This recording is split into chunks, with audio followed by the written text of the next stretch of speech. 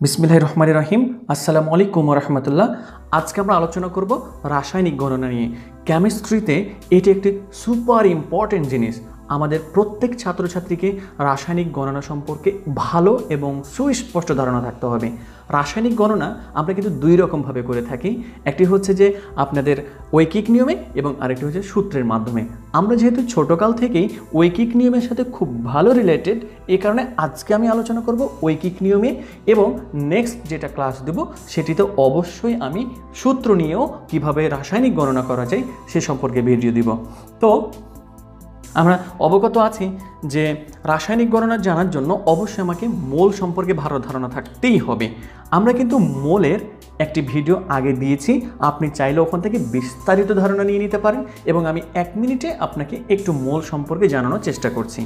আমরা হাইড্রোজেন, এটা হচ্ছে একটা পরমাণু, পরমাণুর পারমাণবিক ভর হচ্ছে 1.008। এবার 1.008কে যদি আমরা গ্রাম এককে প্রকাশ করি, অর্থাৎ কোনো পরমাণুর পারমাণবিক ভরকে গ্রাম এককে প্রকাশ করলে যে পরিমাণটা পাওয়া যাবে সেই পরিমাণকে বলা হবে 1 মোল। আর আমরা জানি 1 মোল পদার্থে 6.02 × 10⁻23টি পরমাণু থাকে।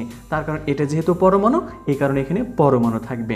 আমরা যদি ক্যালসিয়াম অক্সাইড, এটি একটি অণু, তাহলে ক্যালসিয়াম অক্সাইডের আণবিক ভর হচ্ছে 56 গ্রাম। তাহলে আমরা 56 গ্রাম, এটা গ্রাম এককে প্রকাশ করলাম, তাহলে আণবিক ভর হচ্ছে 56, কিন্তু এটাকে আমরা গ্রাম এককে প্রকাশ করলাম। তাহলে গ্রাম এককে প্রকাশ করলে যে পরিমাণটা পাওয়া যাবে সেই পরিমাণকে বলা হবে 1 মোল। আর আমরা জানি যেহেতু এটা অণু, তাহলে 1 মোল, তাহলে 1 মোল ক্যালসিয়াম অক্সাইডে 6.02 × 10⁻23টি অণু থাকবে। এবার আমরা মাত্র একটি নিয়ম জেনে সমস্ত রাসায়নিক গণনা করার চেষ্টা করব। এই বিক্রিয়ার সাথে কিন্তু আমরা সবাই রিলেটেড। ক্যালসিয়াম অক্সাইড এবং কার্বন ডাইঅক্সাইড পরস্পরের সাথে বিক্রিয়া করে ক্যালসিয়াম কার্বনেট উৎপন্ন করে। যখন আমাকে একটি বিক্রিয়া দিবে, ওই বিক্রিয়ার ক্ষেত্রে আমাদেরকে প্রত্যেক বিক্রিয়কের সন্তানগুলোকে বের করে ফেলতে হবে। এখানে ক্যালসিয়াম অক্সাইড বিক্রিয়ক, প্রত্যেকটা বিক্রিয়কের ন্যূনতম 3টি সন্তান থাকবে। আর যদি সেটি গ্যাসীয় হয়, বিক্রিয়কটা যদি গ্যাসীয় হয় বা উৎপাদ যদি গ্যাসীয় হয়, তাহলে সেক্ষেত্রে 4টি সন্তান থাকবে। মনে রাখতে হবে আপনাদেরকে এগুলো। তাহলে ক্যালসিয়াম অক্সাইডের 3টি সন্তান দেখতে পাচ্ছেন, এটা গ্রাম, এটা হচ্ছে মোল, আর এটা হচ্ছে অণু। কার্বন ডাইঅক্সাইডের 4টি সন্তান। কেন? কার্বন ডাইঅক্সাইড হচ্ছে একটা গ্যাস। তাহলে গ্যাস হলে তার জাস্ট প্রমাণ তাপমাত্রা এবং চাপে যে কোনো গ্যাসের মোলার আয়তন আমরা জানি 22.4 লিটার। আমরা চাইলেও কিন্তু এই কঠিন পদার্থের আয়তন 22.4 লিটার লিখতে পারতাম না। তাই যদি শুধুমাত্র গ্যাসীয় পদার্থ হয়, তাহলে তার ক্ষেত্রে আমরা লিখতে পারবো 22.4 লিটার। এটিও একটা কঠিন পদার্থ, এখানেও আমরা তার 3টি সন্তান লিখে নিতে পারবো। আমাদেরকে এই প্রসেসিংটুকু ভালো করে খেয়াল রাখতে হবে। এই প্রসেসিংটুকু যদি আমরা ভালো মতন বুঝে নিতে পারি, তাহলে রাসায়নিক গণনা এখানেই খেল খতম। এবার আমরা চলে আসি ক্যালসিয়াম অক্সাইডের 3টি সন্তান কি বের করব? গ্রাম এককে বের করব। তাহলে গ্রাম এককে প্রকাশ করলে যে পরিমাণ হয় তাকে 1 মোল বলা হয়, আর 1 মোল সমান 6.02 × 10⁻23টি অণু। একই রকমভাবে এটার এবং এটা বের করে নিতে হবে। এবার দেখেন, এখানে এই 3টা পরস্পরের সমান, অর্থাৎ এই 3টা সবাই সবার সমান। আমি বিষয়গুলো এইরকম বলতে পারবো যে 56 গ্রাম ক্যালসিয়াম অক্সাইড সমান 1 মোল, অথবা 56 গ্রাম ক্যালসিয়াম অক্সাইডে 6.02 × 10⁻23টি অণু রয়েছে। আমি যদি মোল দিয়ে বলতে চাই, তাহলে 1 মোল ক্যালসিয়াম অক্সাইড সমান 56 গ্রাম, অথবা 1 মোল ক্যালসিয়াম অক্সাইডে 6.02 × 10⁻23টি অণু রয়েছে। আমি যদি এটি দিয়ে বলতে চাই, 6.02 × 10⁻23টি ক্যালসিয়াম অক্সাইডের অণু সমান 1 মোল। আমি যদি বলতে চাই 6.02 × 10⁻23টি ক্যালসিয়াম অক্সাইডের ভর হচ্ছে কত? 56 গ্রাম। একই রকমভাবে এগুলো সবগুলো আপনাদেরকে জেনে নিতে হবে এবং এগুলো সবাইকে জেনে নিতে হবে। এখন আমরা প্রশ্নর দিকে যেতে পারবো।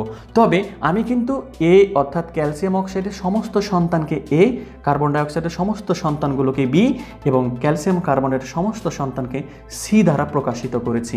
এবার প্রশ্ন যখন আপনাকে করা হয়, আমরা কিন্তু অনেক ছাত্রছাত্রী ঘুলিয়ে ফেলি বিষয়গুলোকে। আপনি যদি ভালো করে খেয়াল করে দেখেন, প্রশ্নতে শুধুমাত্র 2টি জিনিস আপনার কাছে চেয়ে থাকে। মাত্র 2টি জিনিসের উপর ভিত্তি করে আপনাকে প্রশ্ন করা হয়। যেমন আজকে আমরা 10টি প্রশ্ন সম্পর্কে ধারণা নিব। 10টি প্রশ্ন যদি ভালো করে আপনি বুঝে যেতে পারেন, আপনার রাসায়নিক গণনা এখানেই শেষ, আর একটাও কোনো কিছু করতে হবে না ইনশাল্লাহ। এবার আমরা একটা প্রশ্ন দিকে খেয়াল করি। 30 গ্রাম ক্যালসিয়াম অক্সাইড, তাহলে ক্যালসিয়াম অক্সাইডের কী নিল? গ্রাম কে নিল। কত গ্রাম কার্বন ডাইঅক্সাইড, তাহলে কার্বন ডাইঅক্সাইডেরও গ্রাম কে নিল। তাহলে ভালো করে খেয়াল করেন, 30 গ্রাম ক্যালসিয়াম অক্সাইড কত গ্রাম কার্বন ডাইঅক্সাইডের সাথে বিক্রিয়া করবে। তাহলে কিন্তু দুইজনের ক্ষেত্রে গ্রাম এবং গ্রামকে চিন্তা করা হয়েছে। তাহলে আমরা চলে আসবো ক্যালসিয়াম অক্সাইডের এই গ্রাম এবং কার্বন ডাইঅক্সাইডের এই গ্রাম। তাহলে আমাকে অঙ্ক করার ক্ষেত্রে কিভাবে করতে হবে? আমাদের এখানে মেন জিনিসটা কি আছে? 56 গ্রাম। এরপরে এখানে মেন জিনিসটা আছে 44 গ্রাম। কিন্তু আমাকে বলেছে 30 গ্রাম ক্যালসিয়াম অক্সাইড কত গ্রাম কার্বন ডাইঅক্সাইডের সাথে বিক্রিয়া করবে। কিন্তু আমরা এখানে বিক্রিয়া যদি দেখি তাহলে দেখতে পাচ্ছি যে 56 গ্রাম ক্যালসিয়াম অক্সাইড বিক্রিয়া করে 44 গ্রাম কার্বন ডাইঅক্সাইডের সাথে।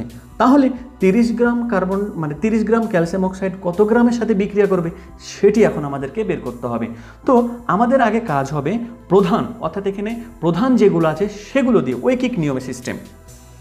তাহলে আমরা বলতেই পারবো যে 56 গ্রাম ক্যালসিয়াম অক্সাইড বিক্রিয়া করে 44 গ্রাম কার্বন ডাইঅক্সাইডের সাথে।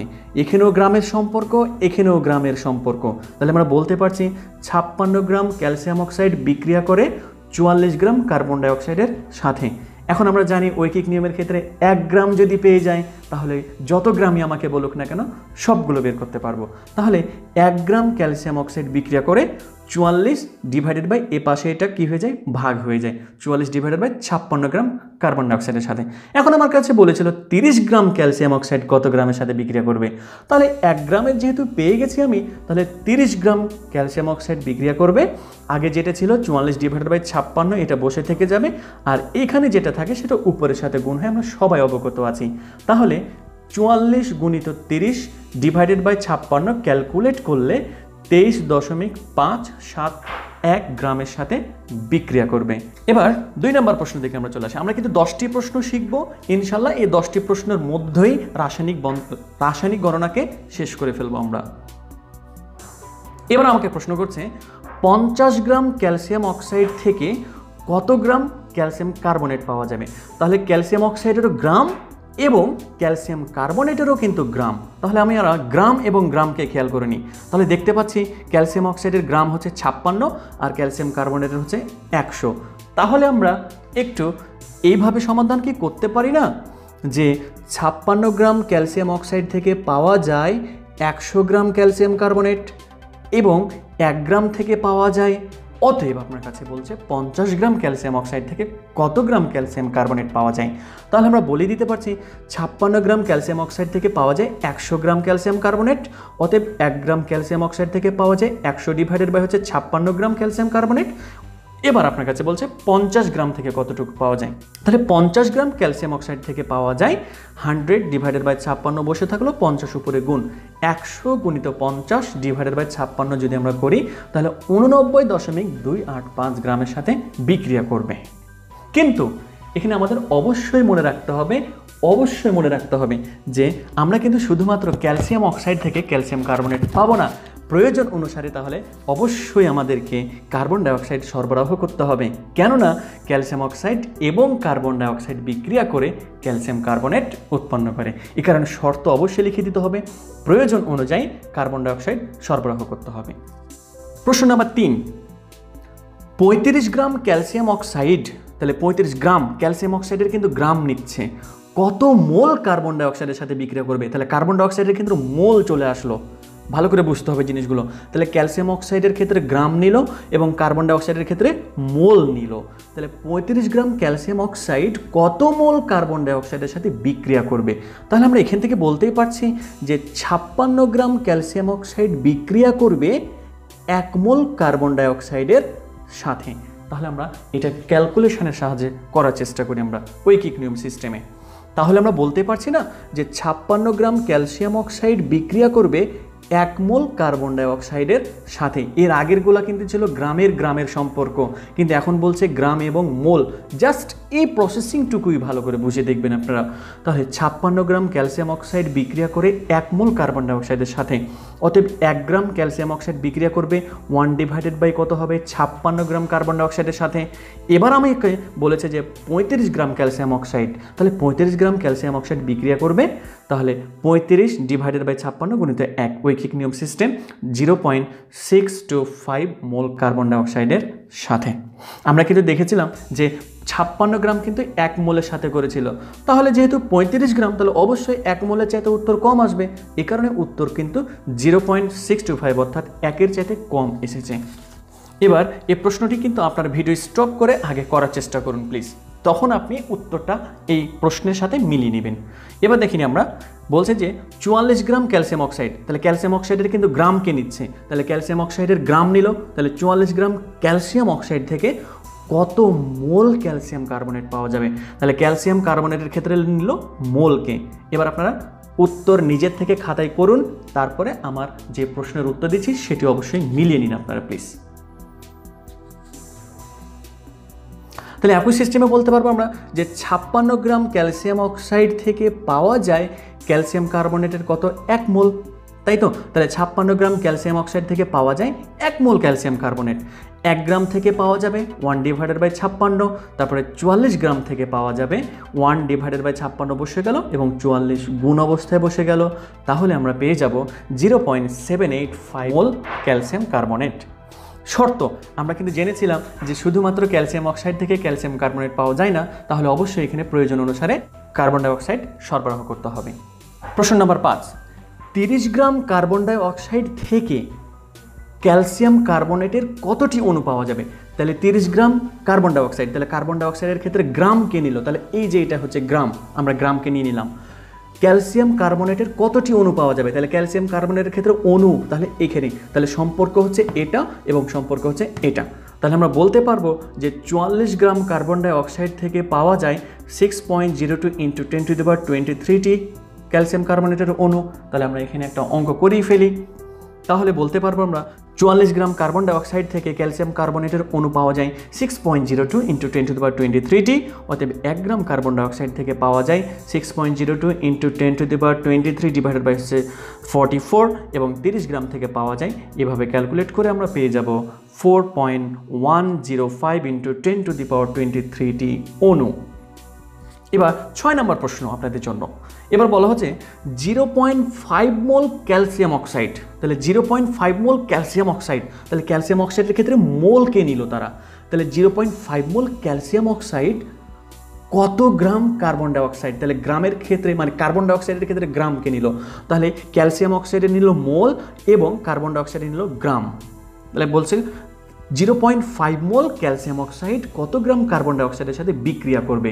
তাহলে আমরা বলতেই পারবো যে 1 মোল ক্যালসিয়াম অক্সাইড বিক্রিয়া করে 44 গ্রাম কার্বন ডাইঅক্সাইডের সাথে, আমরা এখানে অঙ্কটা করেই ফেলি যে 1 মোল ক্যালসিয়াম অক্সাইড বিক্রিয়া করে 44 গ্রাম কার্বন ডাইঅক্সাইডের সাথে, 1 মোল যেহেতু পেয়ে গেছি তাহলে আমাকে বলছে 0.5 মোল কত করবে, তাহলে 0.5 অবশ্যই অর্ধেকের সাথে বিক্রিয়া করবে, তাহলে এমনিতে করেছিল 44 গ্রামের সাথে, তাহলে 0.5 কতটুকু করবে 22 গ্রামের সাথে, তাহলে 0.5 গ্রাম বিক্রিয়া করবে কত 44 গুণিত 0.5 সমান 22 গ্রামের সাথে। এবার এখানে কিন্তু বলা হলো বিক্রিয়ার ক্ষেত্রে, অর্থাৎ এটা থেকে এটা কত পাওয়া যাবে বা এটা থেকে এটা কতটুকুর সাথে বিক্রিয়া করবে বা এখান থেকে এটা কতটুকু পাওয়া যাবে, কিন্তু এখন তাদের নিজেদের মধ্যে প্রশ্ন করা শুরু করবে। মোস্ট ইম্পর্টেন্ট প্রশ্নগুলো নৈর্ব্যক্তিকের জন্য আমাদের ভেরি ভেরি ইম্পর্টেন্ট এই প্রশ্নগুলো, আমাকে নিজের থেকে নিজের মধ্যেই প্রশ্ন করবে, অর্থাৎ এর সন্তানের মধ্য থেকে সন্তানগুলোকে চাওয়া হবে, তারপরে এখানের মধ্যে এখানেরগুলোকেই চাওয়া হবে, এখানেরগুলোকে এখানের মধ্যেই চাওয়া হবে। এবার আমাদের প্রশ্নগুলো একটা খেয়াল করে নিই আমরা, তাহলেই বুঝে যেতে পারবো। এবার আমাকে প্রশ্ন করছে কি দেখেন, ভালো করে খেয়াল করবেন প্লিজ, 45 গ্রাম ক্যালসিয়াম অক্সাইডে কতটি অণু আছে? তাহলে কিন্তু এখানে দেখেন ক্যালসিয়াম অক্সাইড, আবার ক্যালসিয়াম অক্সাইডেরই অণু চাচ্ছে আপনাকে, তাহলে কিন্তু বলছে যে 45 গ্রাম ক্যালসিয়াম অক্সাইডে কতটি অণু আছে। তাহলে আমরা দেখতে পাচ্ছি যে মানে ক্যালসিয়াম অক্সাইড থেকে ক্যালসিয়াম অক্সাইডের মধ্যেই প্রশ্নগুলো করছে আপনাকে, তাহলে আমরা বলতে পারবো এখানে যে 56 গ্রাম ক্যালসিয়াম অক্সাইডে অণু আছে কতটি 6.02 × 10⁻23টি, অতএব 1 গ্রামে আছে, অতএব 45 গ্রামে আছে। তাহলে আমরা অঙ্কটা কি এভাবে করতে পারি না যে 56 গ্রাম ক্যালসিয়াম অক্সাইডে অণু আছে 6.02 × 10⁻23টি, অতএব 1 গ্রাম ক্যালসিয়াম অক্সাইডে অণু থাকবে এটা ডিভাইডেড বাই 56, তারপরে যখন যত চাইবে আমার কাছে 45 গ্রাম ক্যালসিয়াম অক্সাইড সমান পেয়ে যাব আমরা। এভাবে ক্যালকুলেশন করে 4.837 গুণিত 10⁻23t। এভাবে এদের নিজেদের মধ্যেই নিজেদেরকে প্রশ্ন করা হবে, এখানেও নিজেদের মধ্য থেকে নিজেদের প্রশ্ন করা হবে, এখানেও নিজেদের মধ্য থেকে নিজেদেরই প্রশ্ন করা হবে। আমরা আরও একটি প্রশ্ন ভালো করে খেয়াল করি।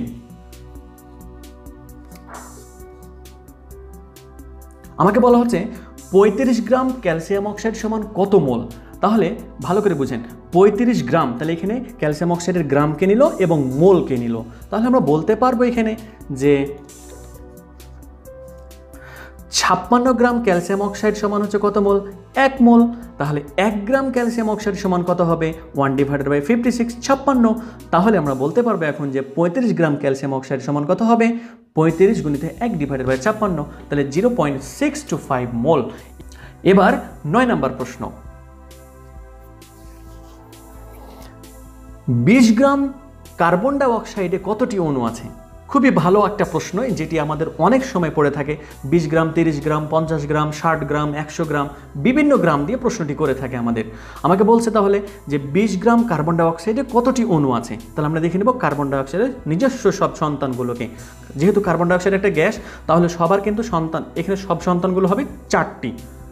তাহলে আমরা বলে দিতে পারবো যে 44 গ্রাম কার্বন ডাই অক্সাইডে অণু আছে 6.02 × 10⁻23t, এবং 1 গ্রাম কার্বন ডাই অক্সাইডে অণু থাকবে 6.02 × 10⁻23 ডিভাইডেড বাই 44। এবার আমাকে বলছে যে 20 গ্রাম কার্বন ডাই অক্সাইডে কতটি অণু আছে। তাহলে 44 গ্রামে যেহেতু ছিল 6.02 × 10⁻23t, তাহলে 20 গ্রামে অবশ্যই তার চাইতে কী থাকবে? কম থাকবে। এখন আমরা 20 গ্রাম কার্বন ডাই অক্সাইডে কতটি অণু থাকবে? তাহলে 6.02 × 10⁻23 ডিভাইডেড বাই 44 ছিল। এবার 20 গ্রামে বের করতে বলেছে, 20 এখানে গুণ হয়ে গেল, ক্যালকুলেট করে আমরা পেয়ে গেলাম 2.736 × 10⁻23। এভাবে আমরা রাসায়নিক গণনা করতে পারবো। রাসায়নিক গণনা একদম ইজি বিষয়, আপনারা ভালো করে কয়েকবার ভিডিওটি দেখুন, ইনশাল্লাহ আমি মনে করি বুঝতে পারবেন। আর যদি বুঝতে কোনো সমস্যা হয়ে থাকে তাহলে প্লিজ আমাকে কমেন্ট করে জানান। আর আপনারা এখন গাইডের যে সকল এক্সারসাইজগুলো আছে সেই এক্সারসাইজগুলো করে দেখেন, ইনশাল্লাহ এই মাত্র এই কয়েকটা বিষয়ের মধ্যে আপনাদের প্রশ্ন লিমিট। সকলকে আন্তরিক ধন্যবাদ। আসসালামু আলাইকুম।